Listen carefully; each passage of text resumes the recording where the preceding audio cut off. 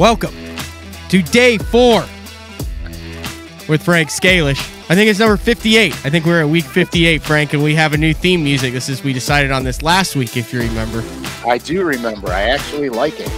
So we're sticking with it until I forget to play it. If I remember, you didn't like it that much. No, I do. It's got a good vibe to it. What is that contraption in front of you? This is a vice. We are going to do some things today. We're talking about the many vices of Frank Scalish. Yeah. This is only one of them. Is this more of a visual show today then?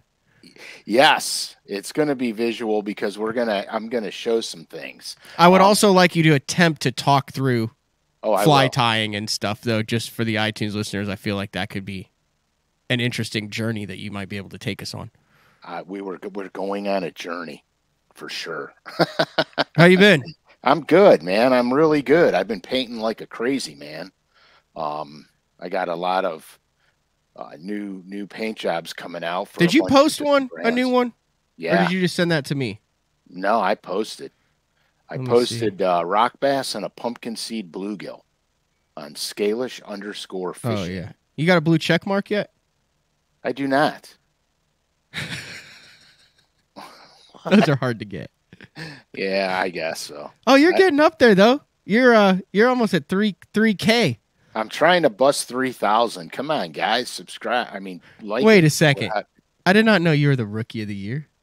Yeah, I think you've mentioned that in passing. I won rookie of the year.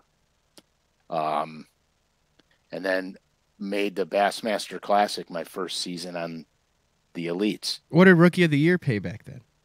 Nothing. Got an attaboy and a pat on the back. You didn't even get a trophy? Yeah, I got a little trophy. Is that behind you? Like about that big. Oh, no, it's not. It's still tiny. Me. It's tiny. Yeah. So you posted. That's a topwater, didn't it? Didn't you post? Yeah, it's actually. It looks like a. I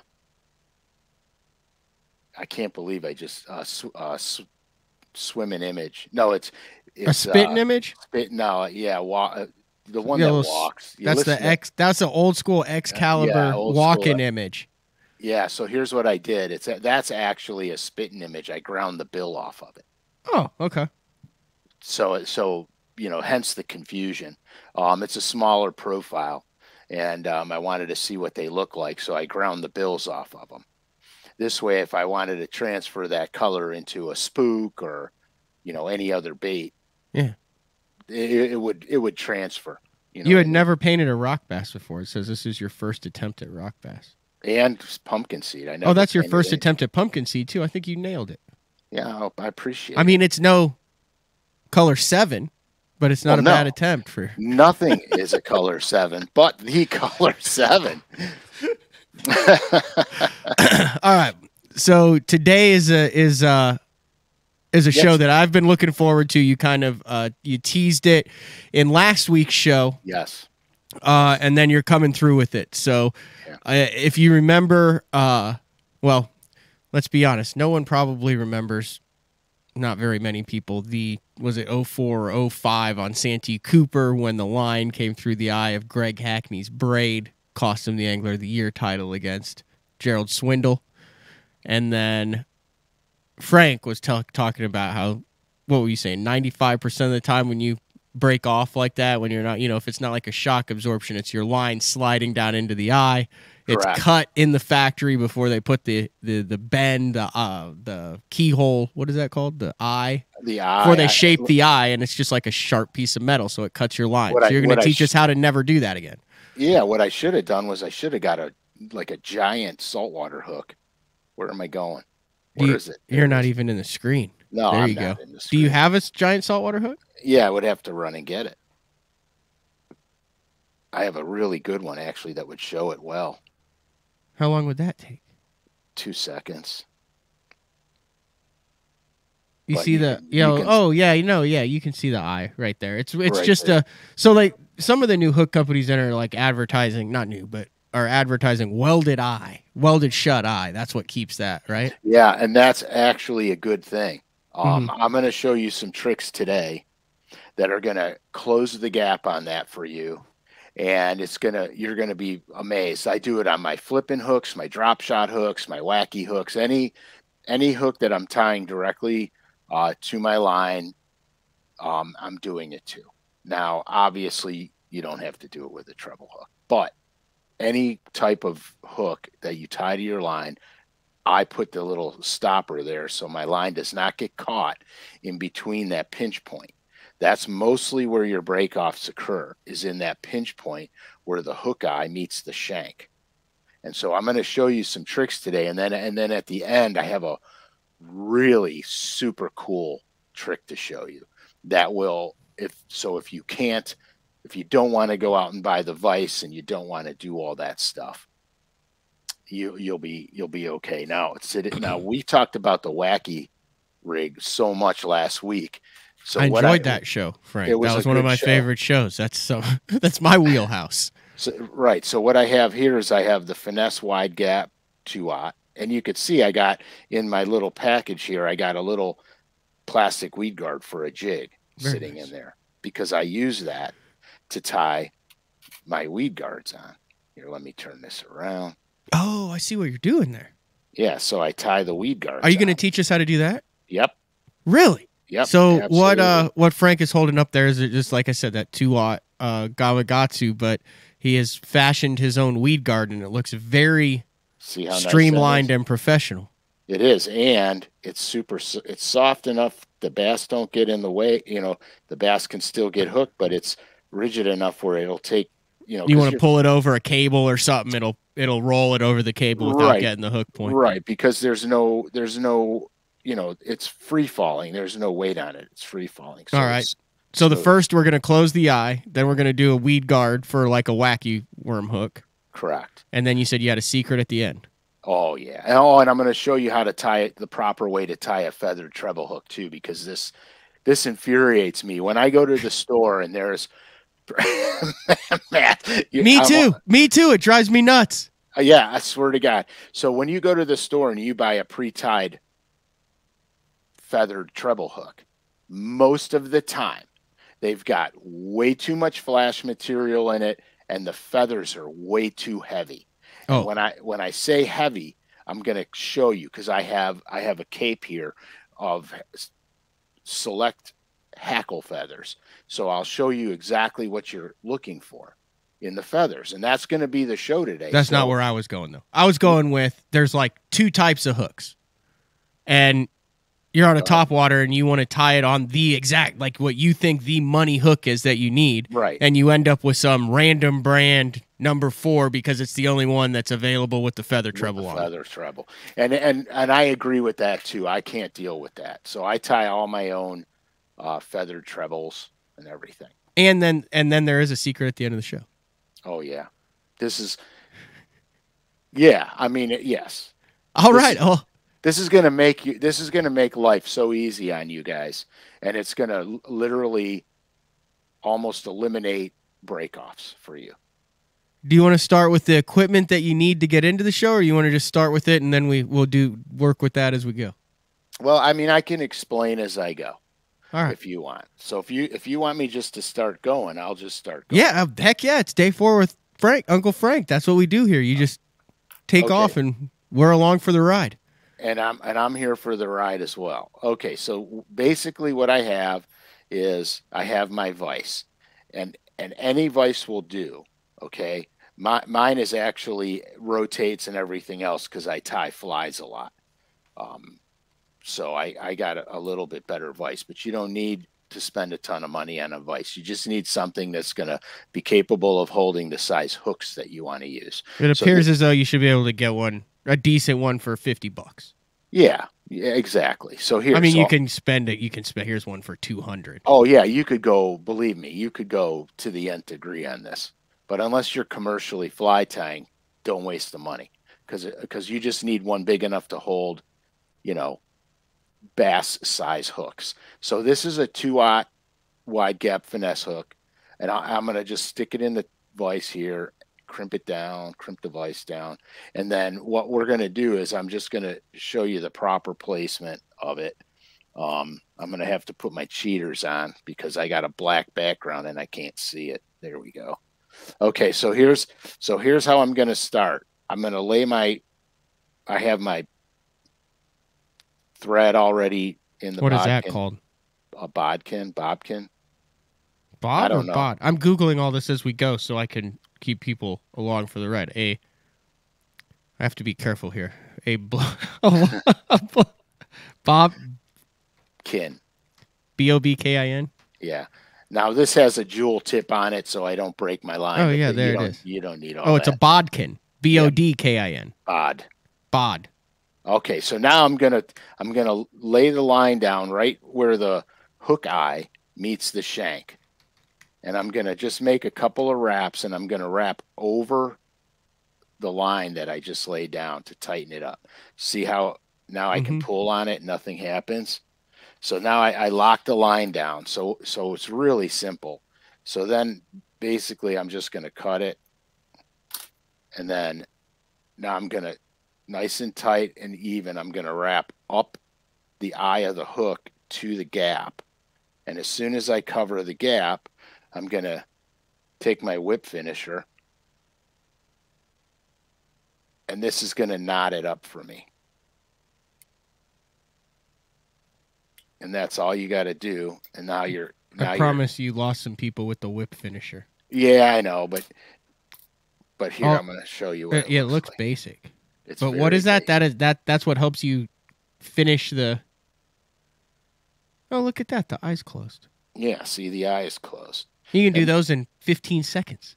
yeah, I just did. And so here, so okay, so now you just get a little super glue or head cement or whatever, and just you put a little drop on it just to hold it in place. Come on.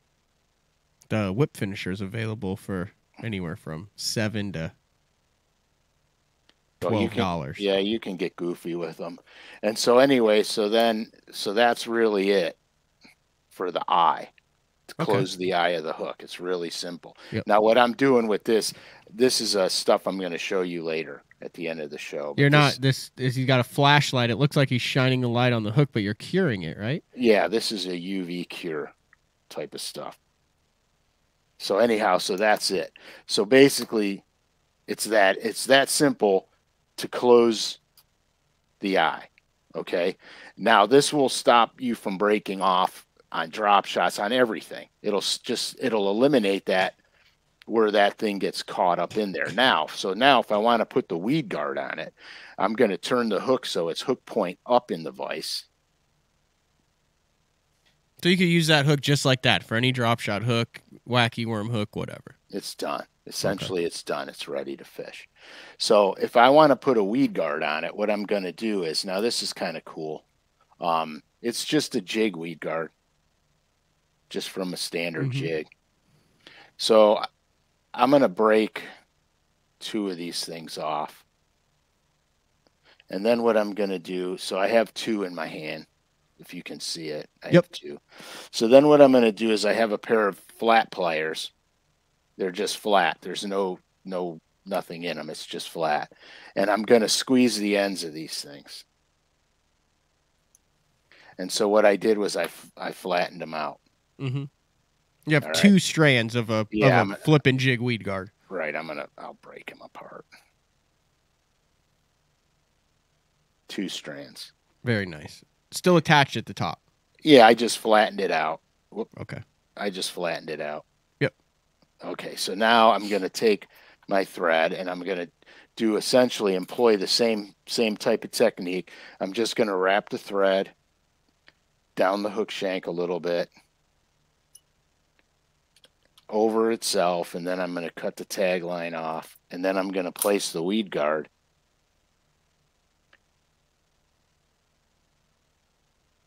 so it's facing up the hook like that, Away from the point. away from the point on the top inside of the hook shank. And I'm going to make some wraps on it. Take it all the way down. Now I'm going to bend it up and go behind where I bent it. And basically what I'm doing now is I'm building up the area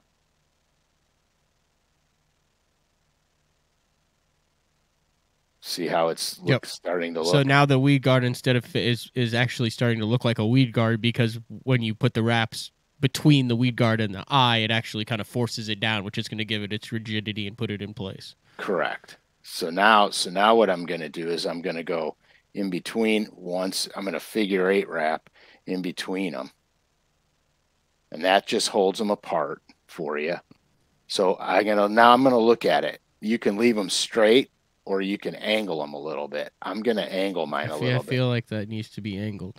So what I do is I'll hold it down at an angle and I'll build my line up some more on it. And that should do it. Okay, that should do it. I got a piece of dust. Beautiful. Got it. There we go. Okay, so there it is, right? So now here's an important thing. I could have used one strand and cut it in half, but I want to show you guys how to measure this properly.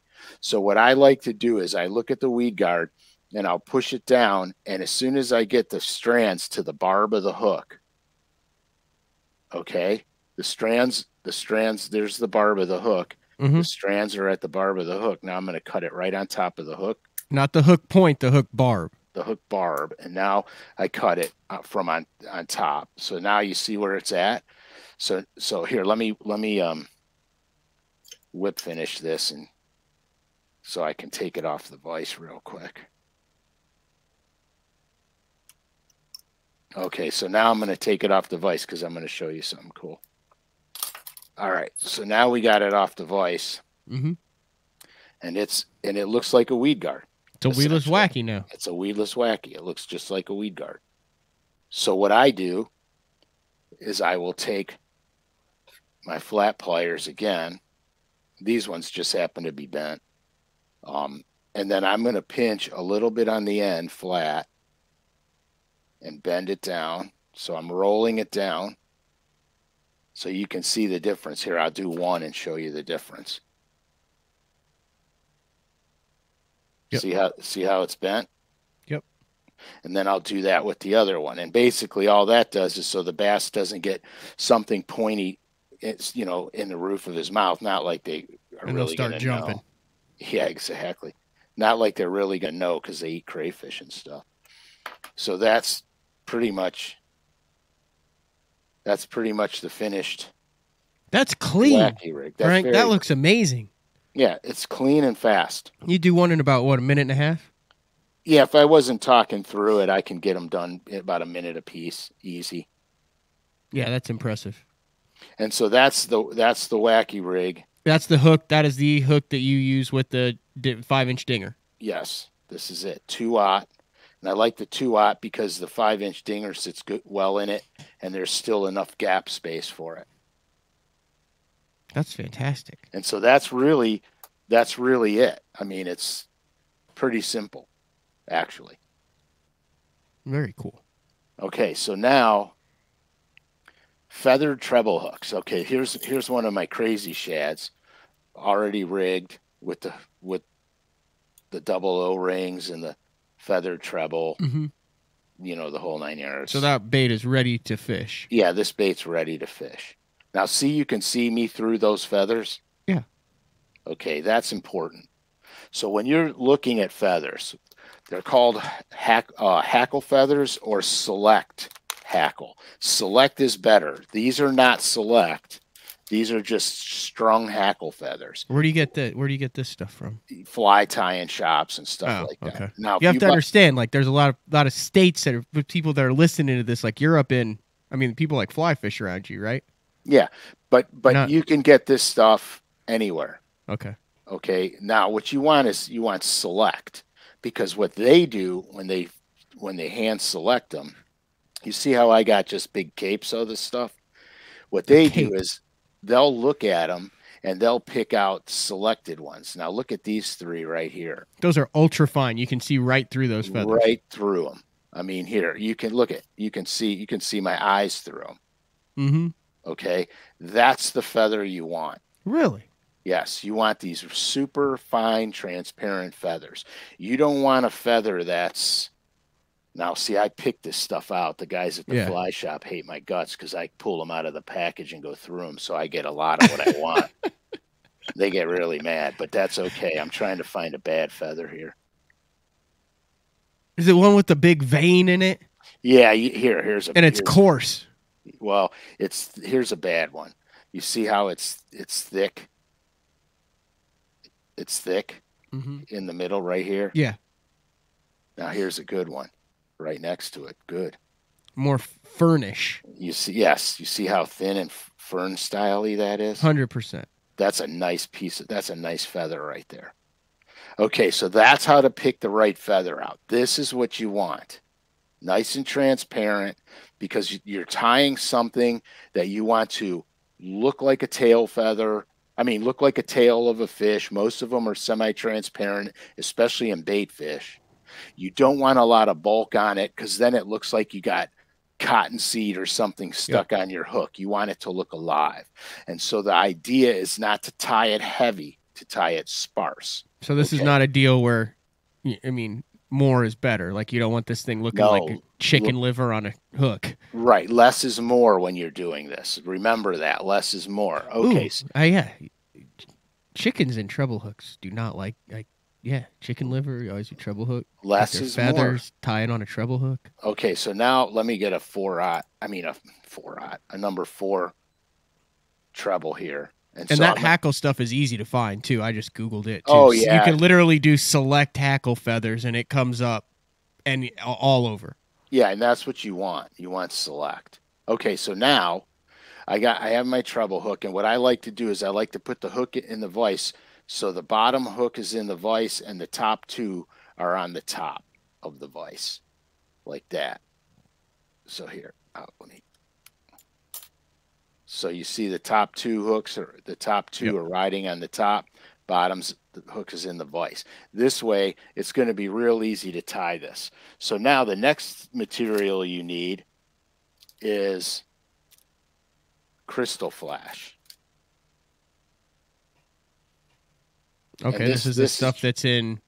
This is just pearl crystal flash. Okay. So I'm not going to make it too flash heavy. I'm just going to use a few strands. So just to catch the light. Yes, just to catch the light. So basically, I'll pull one strand out, and then I'll fold it in half, and then I'll fold it in half again. So what it's going to give me, it's going to give me 4 basically. And then I'll fold it in half again. So that gives me 4, right? So now I'm going to take this and I'm going to put this, well, first I have to get my thread out and make some wraps right on the tip of the end of the hook here. And you don't have to get crazy. We don't need tons of it. All right. I'm not in my fly tying room, so I'm losing my materials. Why do you not want to overdo that? You don't want a big bulky blob of line up there. Okay. So now what I'm going to do is I got my 4 strands of crystal flash. When I put it through the hook, I'm putting it right through here. I got to put these things on. I'm going to put it right through the eye of the hook. And then I'm going to fold it in half right down the hook shank. So now that's going to make it 8 strands. So I put it through and I folded it in half. And now I'm just going to make a couple of wraps on it right there like that. And that's good for that. Okay. Okay, so now I'm going to take my hackle. Now here's how you handle the hackle. I don't want them really long, like an eel. I want them short. So I want them to come just behind the hook, maybe the length of the hook shank. You see what I mean? So now I got my measurement. So I'm going to hold the feather like that, and I'm just going to pull down on it and create that space. So I'm using the top portion. That's going to be my tie-in point. Mm-hmm. Now I'm going to reverse the feather. I'm going to tie it upside down. So you want the feathers to splay out. This is cool. And so now I just put it on the top of the hook shank right there, and I'm going to make a couple of wraps. And then I'm going to get rid of this end here because we don't need it anymore. cut that off. Now I get my other one, and I already pre-selected some. And so I got my other one, and I'm going to do the same thing. Now I'm going to rotate my vise a little bit and do it on the in between the next set of hooks. So basically you're going to run these one feather between each hook. And it's really easy. Just splay it out. You'll see it starts to open up for you.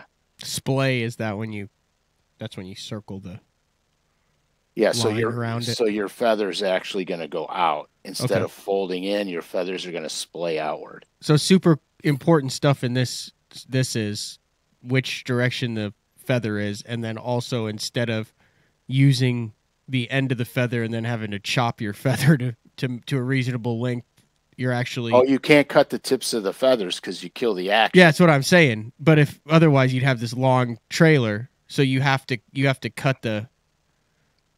Yeah. And so you have to cut the trailer halfway up instead of, you can't just trim the back. Right. And so I have a rotary vise, so I can just spin the vise to get to the other side of the hook, and I don't have to keep taking it out all the time. And so anyhow, so now I trim this one. Nice and neat. Boom. Bring the vise back to flat. And we're just going to couple more wraps, and then we're going to whip finish this bad boy, and it's all done. Can you Google how to do the whip finish? Pretty easy. Like, is there? Oh yeah, 100%. Because that's the only thing, like from my perspective, that we've done so far, to where I'd be like, I'm not really sure how that's going to go. Okay, but I can tell you, I'll explain something how the whip finish actually goes.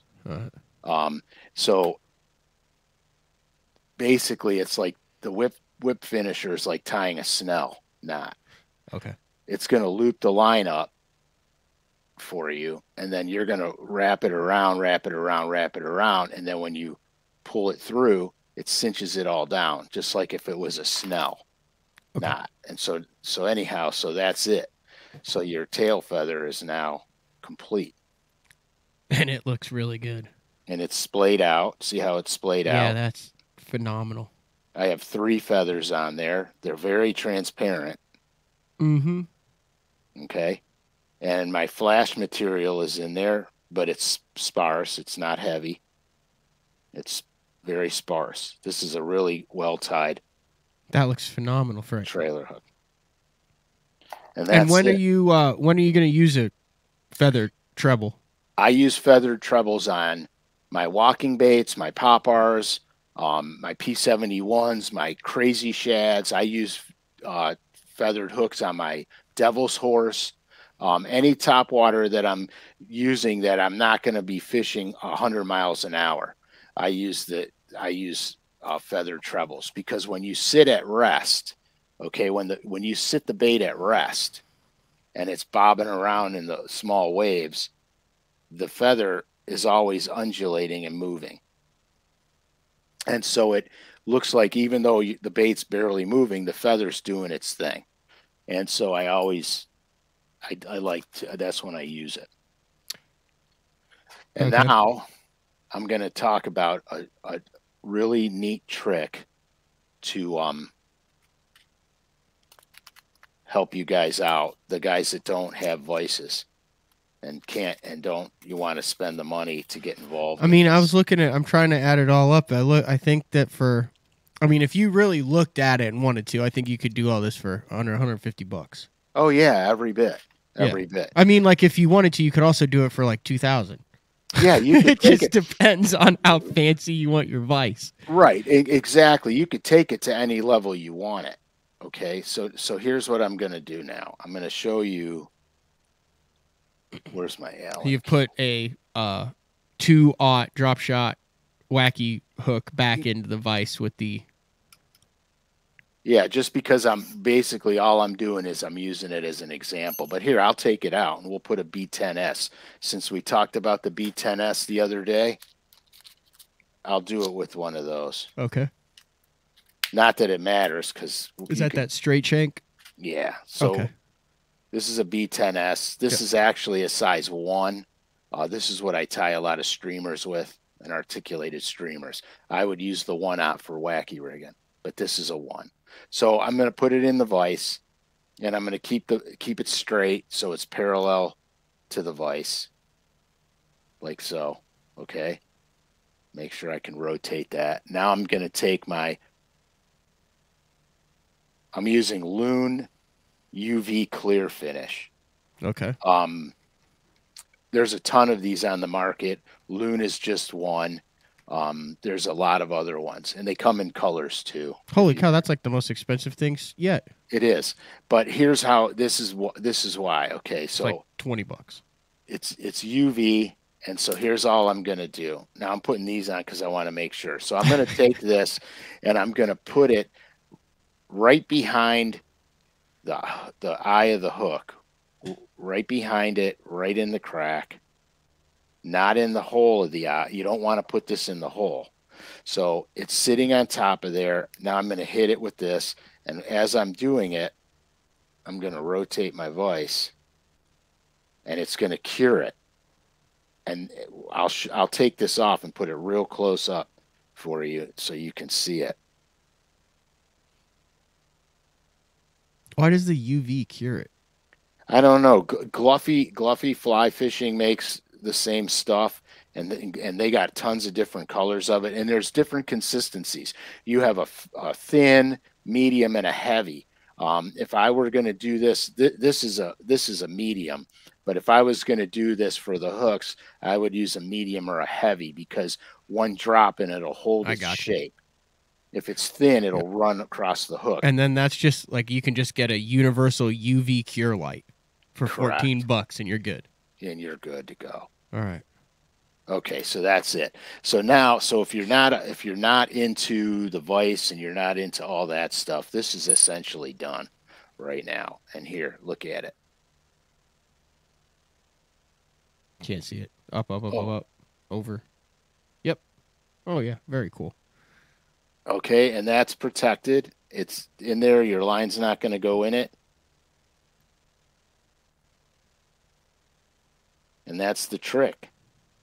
That's if you want to eliminate tying anything, and it's ready to fish. And literally, once you UV cure it, you can use it right now.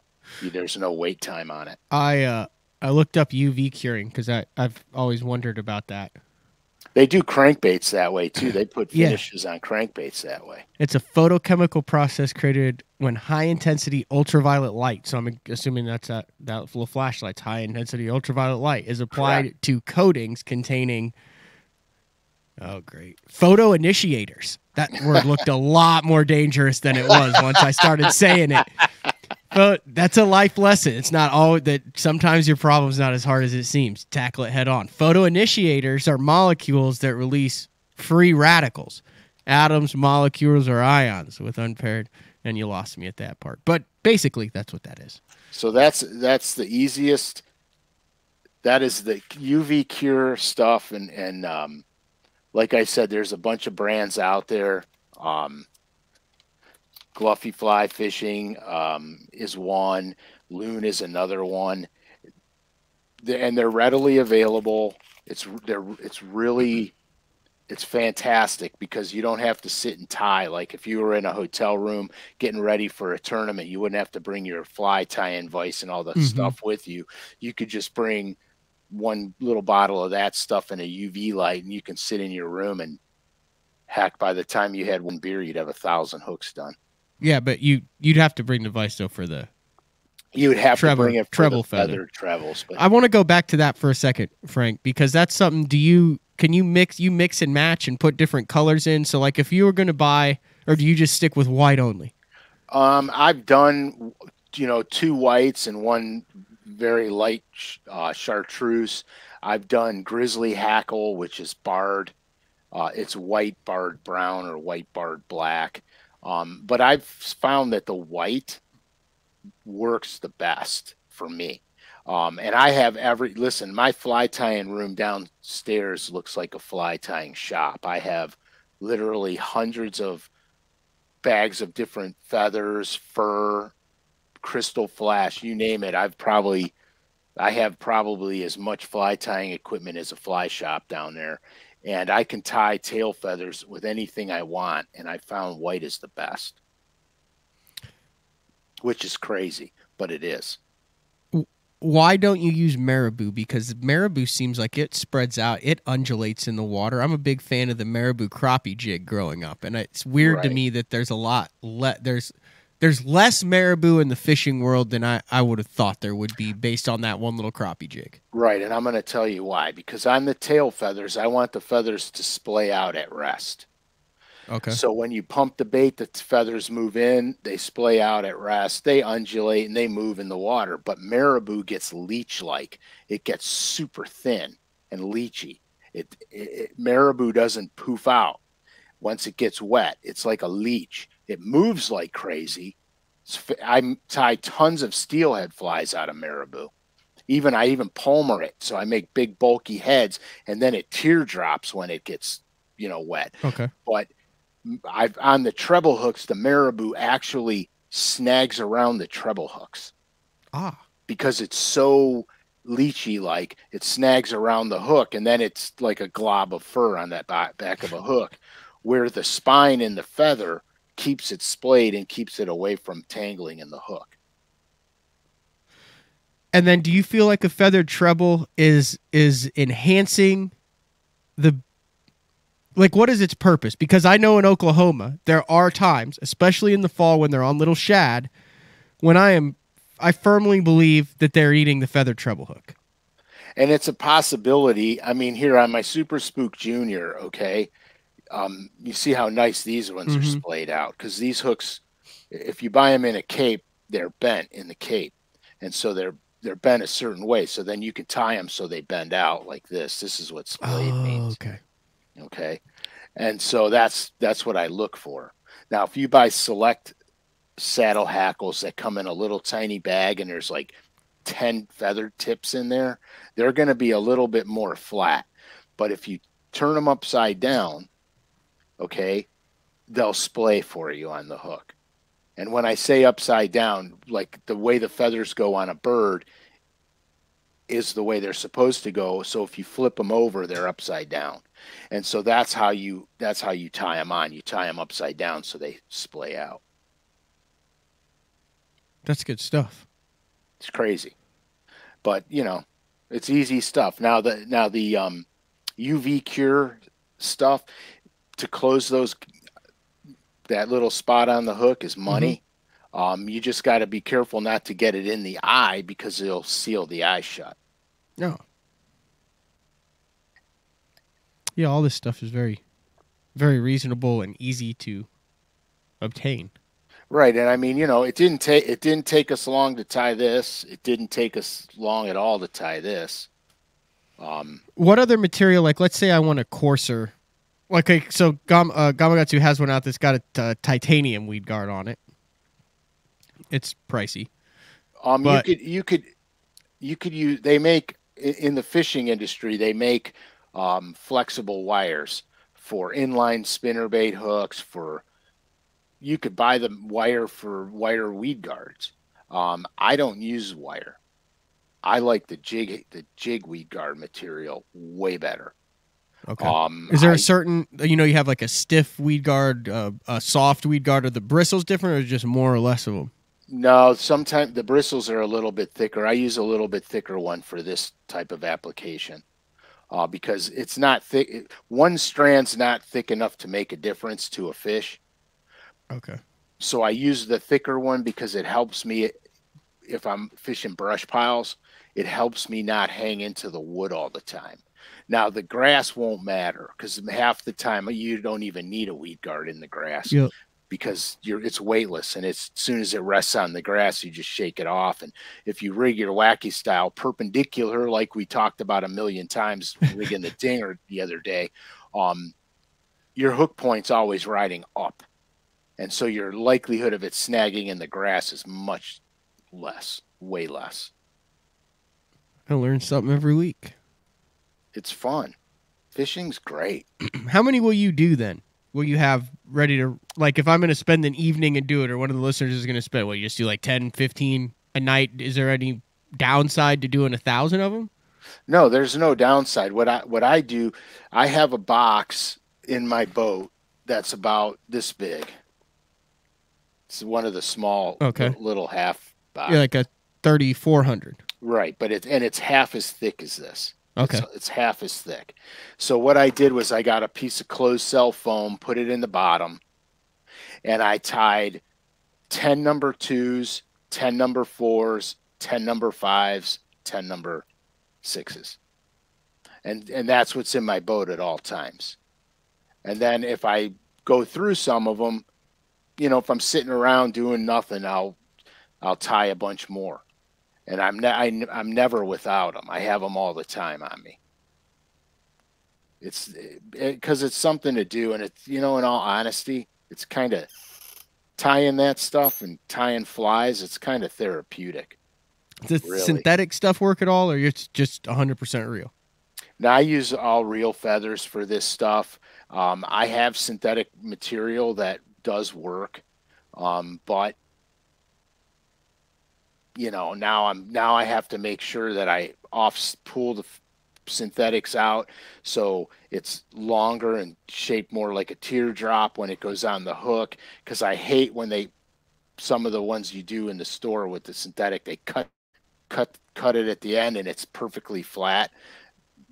That's no good. And so you always want to have any synthetic fibers that you use. You pull out some of the ones in the middle, make it longer. So if you look at it, it looks naturally flowing. It's not just a straight cut. I don't really tie my treble feathers like that. I just use the feathers.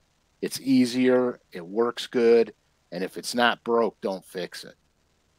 I haven't seen where a synthetic treble hook's going to outperform natural feather. Okay. And Is they there ever, make. Go ahead. I say, is there ever a time you don't use a feather on the back of a top water, like a one that you traditionally would? Like, do you ever throw a pop bar without a feather? No, my popping baits, I'm always feathering up. Okay. My spooks, sometimes I won't put feathers on my spooks because if I'm really working them hard and fast, they don't have time to see that feather anyway. They're just going up for the commotion and the noise.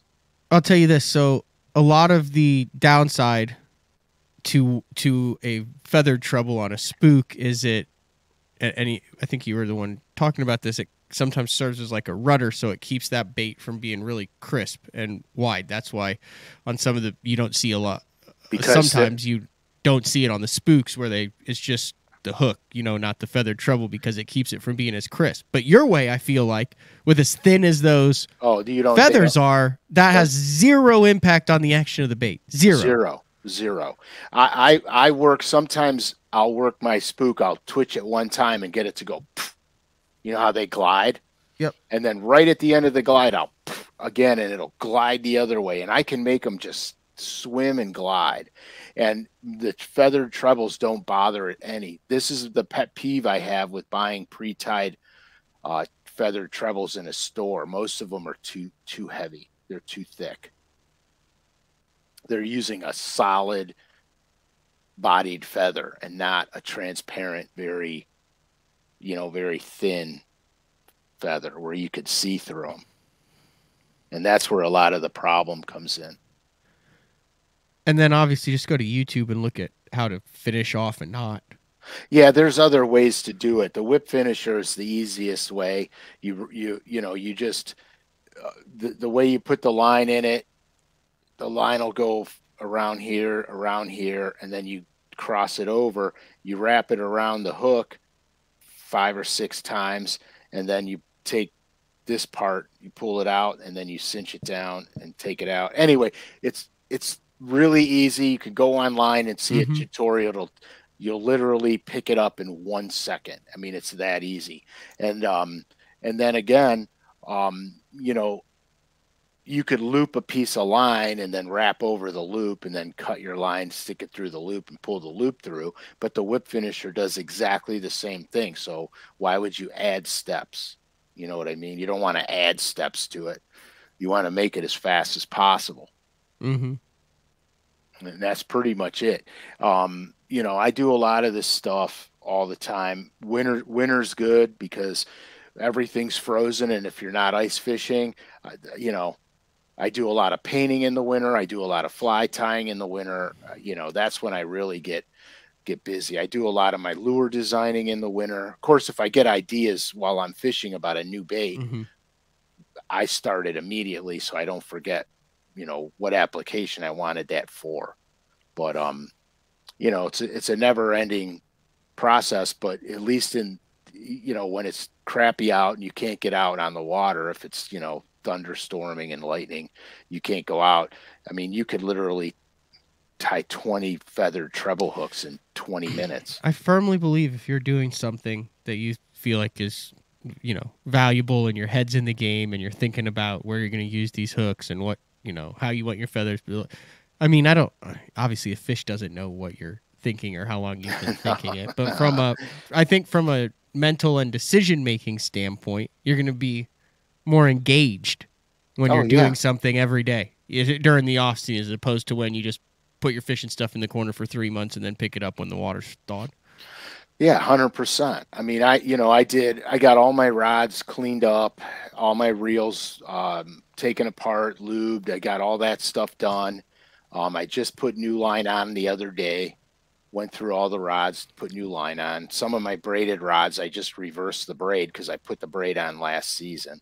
Mm-hmm. And so then I'll just spool it off and then spool it on another spool and then put it on the rod. And then it's backwards. So all my new braid is now in the front and my used braid is now on, you know, tied to the backing. So I did all that stuff.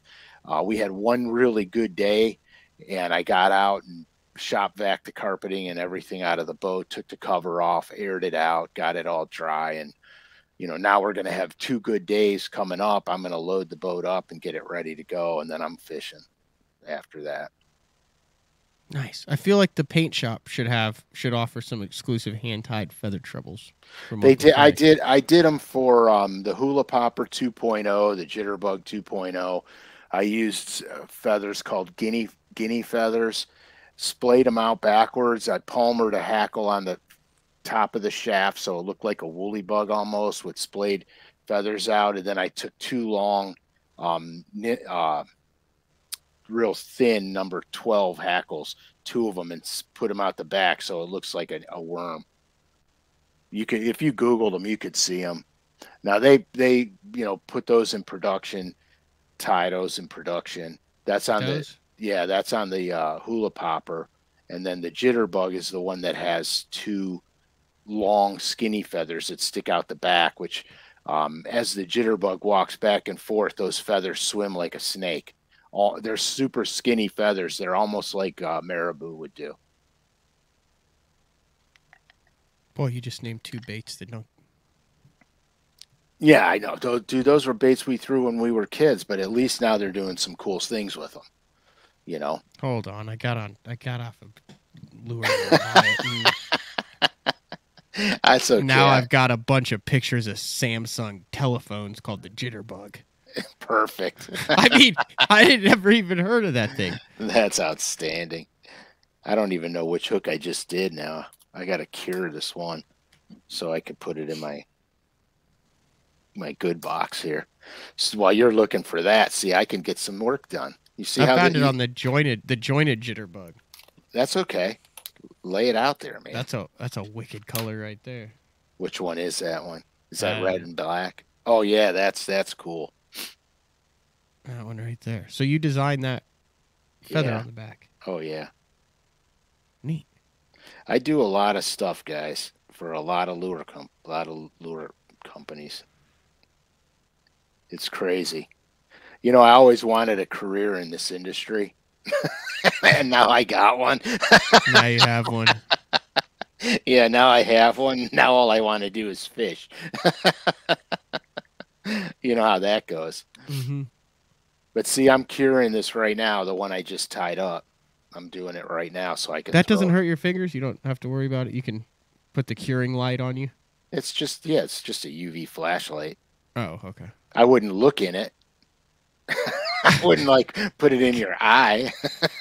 Cure the eyeball. Disclaimer, don't do that. Well, that's 3 or 4 really cool little things that if you got a little cabin fever, you want to do some stuff on your own, you can't find the hook for the feather treble that you're wanting. Oh yeah, There's no reason not to do these things. No, this was massively educational today. Yeah, they're always educational. Just little details is what make it work. So see, now that I'm just gonna cure the treble I just tied, throw it in my box. Why not? I made it. Do you have your feathered treble box with you? No, everything's downstairs, dude. Ready to go in the boat. There have been several requests for a Frank Scalish portion or little section of maybe the tackle room at some point. A video. I can do that. We can do that. Actually, there's a picture of it, I think, on my earlier posts on Instagram. Very early posts. If you had to throw either the hula popper or the jitterbug, which one are you going with? Oh, I'm going jitterbug all the way. That jitterbug's hard to beat, man. And I'm going with the smaller size black, to be honest with you, because that's like the first topwater I ever owned was a black jitterbug. It's got some nostalgia value to it. When was the last time you saw someone throw that? You think someone's throwing a jitterbug on the Elite Series in competition? I'm going to go and say no, but I don't see why you wouldn't. I could see Steve Kennedy doing it. Yeah, you know. I could see him going, I just picked up the jitterbug and it was awesome. Yeah, and man, they were crushing it. I could see them. They wouldn't touch the hula popper, but man, they were on that jitterbug. But yeah, I mean, this is good. I mean, see, and here, look, you know, when I would travel a lot, I would just take a 3700 box with no dividers in it and shove some hackle feathers in there, shove my treble hooks in there that I was going to tie. And then when I would run Bassmasters, I would just tie in my room in the evening, tie them up, get them ready to go. Keep you engaged. Yeah. Because then you're thinking too. You're always thinking.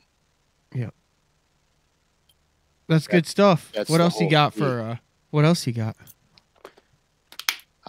For today, that's it. Come on. We can't give it all up on the first, one shot. We need other shows going on. Now I can get the voice out of my face and readjust this and get my deer back in there. We're good now. Ready to go. What are the stories on the deer? Same season, different states. I actually got the 8-point, the bottom one, scored like a 139. I shot him during a tornado, and then the 9-point above it is not nearly as big. But that was my only chance to hunt in Ohio, and he walked by and he wasn't going to walk anywhere else. After that, he came sneaking on, and I said, no, you're done. You got horns. I need meat, and you're done. We are into the third week of March. We're in the third week of March. How much longer before you're open water and fishing? Month? 2 months? Month? Middle of April? About an hour. We got most of our lakes are open now. Okay. Yeah, so I'm getting everything set up because I want to go. I love fishing ice out. I got some videos I want to do. Everyone says that up north. What does that mean? Why do the fish like that? Do they know that there's no ice over them? I mean, is it a dramatic change? Are there big movements? Because they always talk about ice out. The dramatic change is that we can finally put a boat in the water. But no, it's the fishing's really good. I was on them. The last day I went fishing was New Year's Eve. This year, New Year's Eve. I went New Year's Eve and the day before and wound up catching almost 60 in 2 days. And then, so I know where in these couple of lakes I'm on, I know where they wintered. So now at ice out, I can go right there and follow them right up to the spawning grounds. And so since they're stacked up, ice out fishes a lot like right before ice. And so once I find them, I know where they're at. It's not difficult to get them. And we've had pretty stable. I mean, we had a snowstorm the other day, but for the most part, not too much precipitation. So the water's pretty stable. Now, if we get a lot of rain, that changes everything because muddy, cold water is a nightmare. But the water's pretty stable. So I'm looking forward to getting out and catching some. Answer me this. So if these fish have been under ice for whatever, 3-4 months, right? Yeah, 3 months. And you have a snowstorm, and it puts 8 inches, foot of water on the ice. Is it just dark in the lake for 24 hours a day? Yeah, when there's snow, when there's a lot of snow on the ice, it's dark. But when there's not snow on the ice, you'd be surprised how light it is. When we were ice fishing this year, we drilled holes and it was really, really cold, like 10 degrees out. And so we put up the shanty, and when we got inside the shanty, the holes would like glow in the dark because from all the surrounding light coming through the ice, the holes look like that. It's like you put a light bulb in them. Oh, you know really? what I mean? Yeah. It was so the really water was cool. brighter than way brighter, way brighter. Yeah. Yeah. But it's nice because when the lakes freeze, you have fantastic spring fishing because you have a lot more fish moving in mass.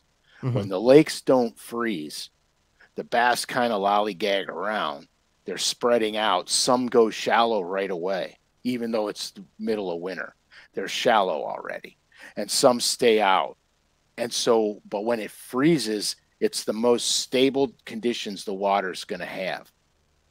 And so now the bass, they gang up really tight. They're already moving where they want to go. Even though there's ice on the water, they're moving towards where they want to go. So when the ice melts, they're already there. And it's pretty wild. So we'll have really good spring fishing this year because this is the best ice we had in a long time. That's good stuff. Is it time to cue the music? Key it. I'm going to load my boat, man. Dang it, that's the wrong song. See, already. I had it queued up, and I queued up the wrong one. Dude, just say you hate it then. Don't play. There it is. Uncle Frank's going fishing. And we'll see you next Thursday on day 4. This was educational. We had a fly tying vise, feathers, all sorts of little tips and tricks that you've heard Frank talk about over the past year and a half. He kind of dished on some of the juice today on day 4. So can we bring some more props back in the future? We can, and we will. All right. You only see it here on day 4 with Frank Scalish. Frank, have fun. Adios, man.